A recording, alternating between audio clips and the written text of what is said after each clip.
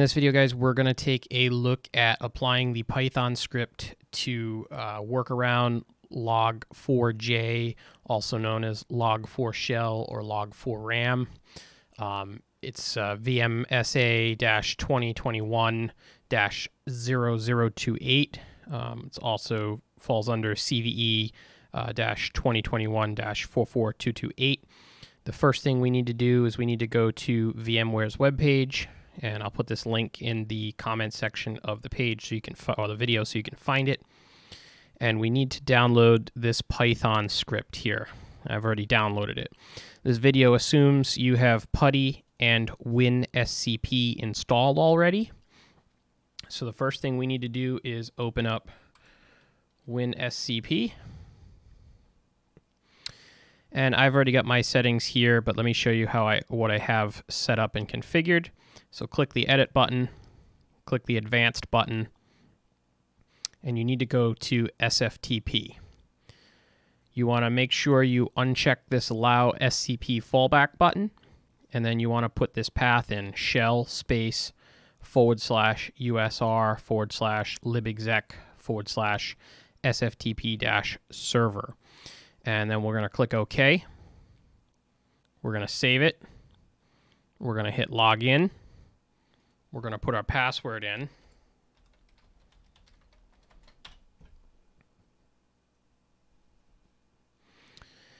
And we're in the temp directory, /tmp/. Normally it would log you into the, I think it's the root directory there where it takes you in. But you want to go up one and make sure you're in the temp directory. You want to navigate to your downloads folder in your left-hand column here and find your Python script and drag that over. Make sure it's uploaded. There we go. Next step is to open up PuTTY.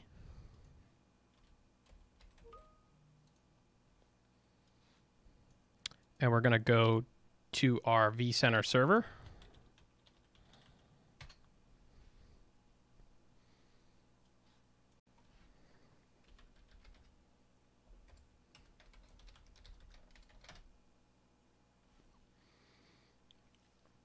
We're going to log in. Before we can run our Python script, we have to issue the command shell.set --enabled true.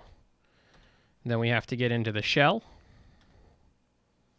So now we can run.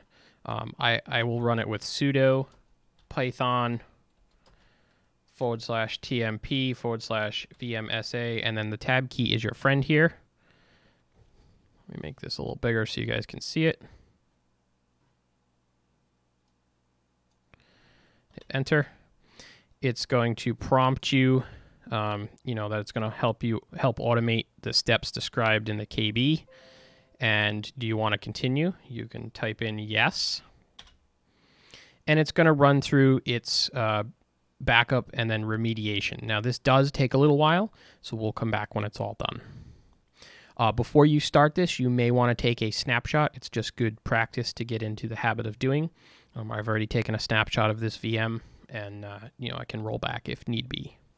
You can see the script has finished running, and it's remediated the services, and you have completed remediation for log4j.